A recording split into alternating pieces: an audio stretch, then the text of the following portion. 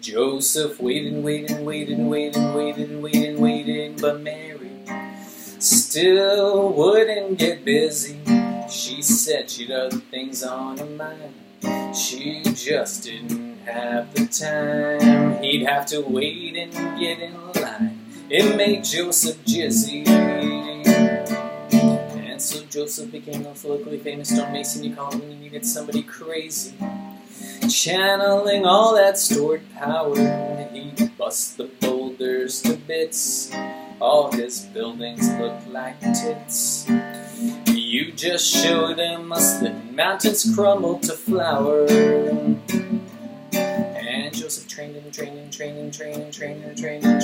he could do it in 0.02 seconds flat, all the way from a limp to a splat. I know what you're thinking, badass.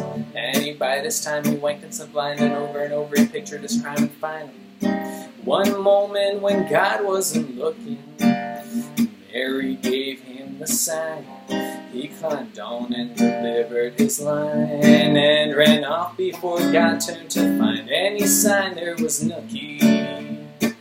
The moral of the story here wouldn't be any clearer if Joseph himself should appear and explain good things to those who can wait for them. And Mary had a good thing, but God never gave her a ring. And you know how girls love their bling, and Joseph delivered